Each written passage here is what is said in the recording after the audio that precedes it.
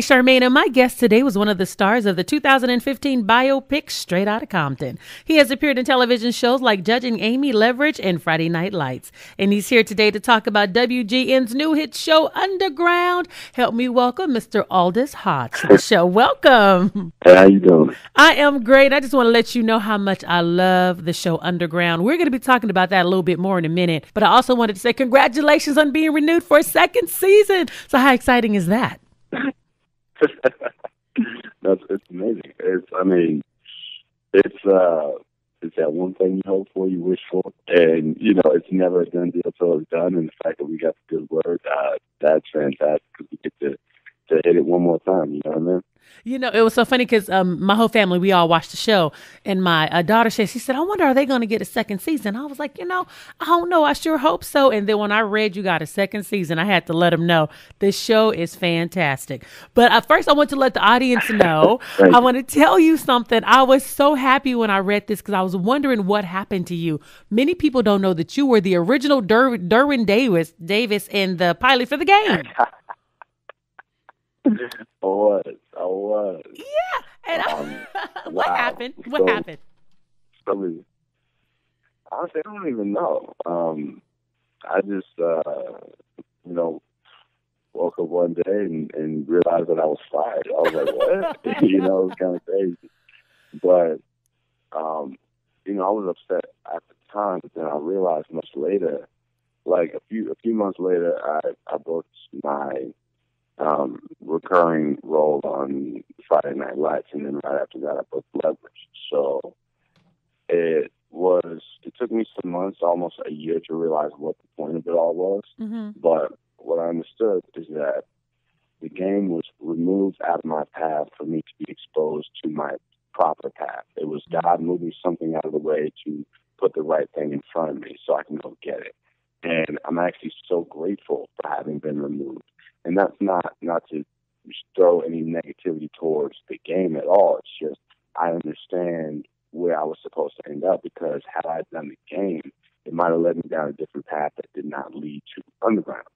So I see where I'm at now. I understand there's a bigger picture and a reason for everything, and that I will not always understand the bigger picture, but my steps are layered. And I just need to follow the path, because there's a benefit and opportunity in what you think you lose. A lot of people may lose something and think, dang, like I missed out, the world is ending, because at the time, like I lost my job, but I also had a house that I couldn't pay for, because I lost my job. I had a car, I got into a car crash right during that time. And thank God I was okay, but my car was totaled. So I had no car, I had a house I couldn't afford, and I just lost this job that was my answer to it all. So pretty much it looked like my whole world was coming down. Plus I was in a bad relationship too, so I had that stress to deal with. It was a lot on me. But honestly, it was one of those surreal situations where I woke up a little later and said, okay, I understand now that whenever you lose something, it's not like a door is closing. It's a revolving door. You just have to make the choice in that moment to wallow in your grief or realize the true potential of the moment and say, oh, this is an opportunity to really go get mine. So let me get my head on, my shoulders right, and go get mine, because I still got to do work. Still work to do. I know that's right. So I couldn't be more grateful for having been removed. I was going to say, I know that's right, because what you're saying is so true. It reminds me of a scripture that says all things work together for the good. You couldn't see the good in it at the moment, but now you're able to see, and that came with maturity. So thank you for sharing that story. Oh, no, thank you. And granted, like I said, it does take putting in the work. You have to still be active, and that's the hardest part. People get back up on their feet and say, you know what, this is all going to work out. Let me go out there and get it. You still gotta hustle. And that's, I think, the defining factor between people that actually make it and the ones that unfortunately lose their way is they forget they still have a job to do, which is they owe themselves, to get back on the horse. They owe themselves, and they got to just do it. And my mom is a fan of yours because she's been a fan of you since Leverage. So I want to give a shout out to my mom. Hey. Thank you. I appreciate that. Yeah, and you also, you started as MC Ren and Straight Outta Compton. And I'm like, boy, you look so different from Straight Outta Compton to the character you're playing now in Underground. So what an exciting moment, because you grew up during the time of NWA. What was it like for you to be able to play a character from a group that was groundbreaking? It was cool. I mean, it was weird. Actually, I'm 29 now, so NWA formed around 85 or 86. I was born in 86. So I grew up kind of during the individual times when Ice Cube was doing his thing like individually, Dre was doing his thing individually, and I remember rocking to Ren, but Ren as a solo artist. And, you know, the opportunity to be able to tell this particular story for this particular generation was pretty awesome, because it's never going to happen again. Even if I do another biopic, it's never going to be the same or have the same effect as this particular group, because, I mean, you know, God rest easy soul, but, you know, the majority of these people are still here. They're still alive. And we were able to kind of engage two different generations, the generation that grew up with him and the generation that knows him, but they don't realize they know him. They listen to the music, but they don't know the history. So we were able to teach people and give people at the same time a very familiar experience. It was just cool on a lot of levels to be involved with this kind of project. So it was good. Now let's talk about my favorite Wednesday night show, Underground, which leave you on pins and needles at the end of every single show, where you got to go and you can't wait till Wednesday. Tell me, oh, it's going to be good next week. So tell me about this new water cooler talk show. and tell me, to let the audience know, in case they don't watch it, the character you play. Well, thank you so much for first referring to it as a water cooler talk show. That is awesome, because that's something that, you know, in the world of TV is like one of the things that you want to be. You want to be that show that people go to work and are like, yo, did you see it? Did you see it? You know what I mean? That is it. I play Mel. He's a blacksmith on the Megan plantation. He's been a slave all his life, but he's heard the rumor of black people being free up in the north, so he's the one who's recruiting people on the plantation and making a plan to run for freedom, because he's tried before, he's gotten beat before, but he realized that he needs other people's skills and assets to get the thing done.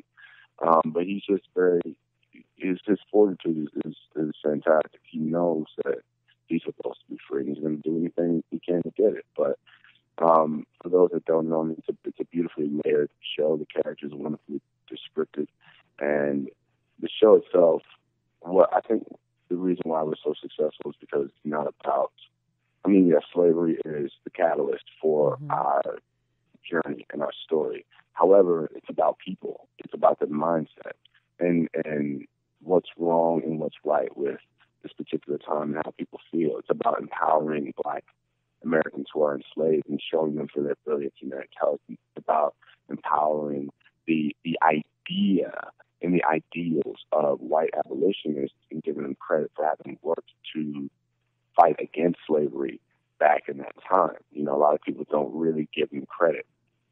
It's about empowering the idea of America working together on a larger front, and this, you know, depicting the first integrated civil rights movement, because especially in today's time, we realize we need to work together more than ever as a country, as a culture, to continue expounding and building on this country's future. So this show is representative of so many great things, and I think that's the reason why people really enjoy it, because it's really, it's quite an adventure, and it's a psychological thrill ride, but you know, it's really showing different avenues and different I would say consequences of wrong thought and right thought, you know, challenging one another. That's what I love most about it. It's really that it's a mental game. This entire show is a mental game. It's so fun trying to figure out what's going to happen next. Because I tell you this month, you'll never get it right. You will never guess right. Next tomorrow's episode, y'all not ready. Y'all are not ready for what happened. It's so funny because down. Aldis, you guys brought back talking to the TV again, talking to the characters, getting mad at the characters. Why you do that? I don't like him. Don't trust him. I mean, we're talking out loud to the television. See, that's when you know you got a good show. I love people are sitting there yelling at the television. They're like, y'all know they can't hear you. Nobody can hear you. Right. But you just keep doing your thing. You keep looking like a crazy person yelling at the TV. But the fact that people get so emotionally engaged like that is fantastic. Mm-hmm. It is. We serve to entertain. A lot of people didn't realize this was going to be an action show. They thought it was going to be like a documentary. It's like, no, this is an action show. It's a thriller. And like I said, it's first an action show. Secondly, it's a psychological thriller. And that's what ties people in, because there's the action that gets their blood going. There's the psychology that kind of gets their minds racing, and they're trying to figure it out. And you get tied to characters that, as you've seen, not everyone is safe. No one is safe. You never know who's going to make it, who's not. You never know what choice is going to be made. So, Henry. Yeah. Henry. I was pretty sad about that. I was pretty sad about everybody. I was pretty sad about everybody who died because, selfishly, I was like, now I won't be able to continue working with this actor. Henry, who's played by Renwick Scott. Renwick is a great young actor, and when we didn't know Henry was gonna, find his fate. And honestly, we still don't know. Still really don't know yet. You'll realize next episode what really goes on with Henry. But we didn't know what was going to go on. But when you read these scripts and you see characters like Zeke go out, like dang, like for me as an actor, I'm like, I'm not going to work with Theo anymore. Theo just trained and play Zeke. He's a great guy, but we also don't get a heads up. So the character for us dies as well. As actors on the set, we didn't know this going into it. We're like, dang, the actors was like, we dropping like flies. And then after that, after we mourn the death, after we mourn the death of a character, we hurry up and skip to the back end of the page of the script to see if we're still alive. I know, that's right. So we're hoping.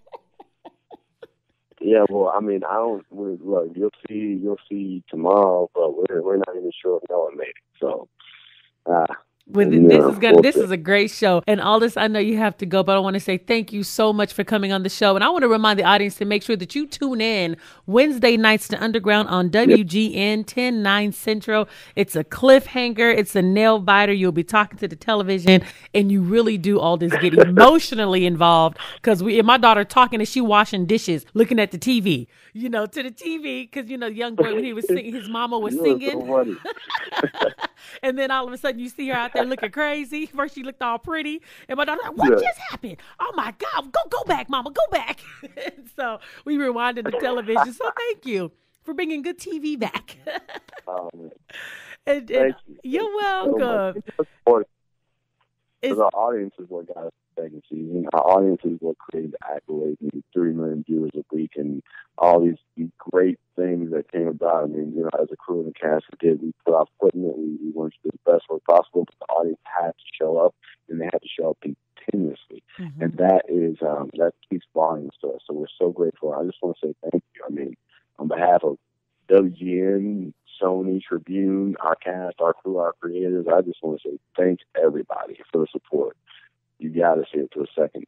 Well, you are so welcome. Lady Charmaine live on Friday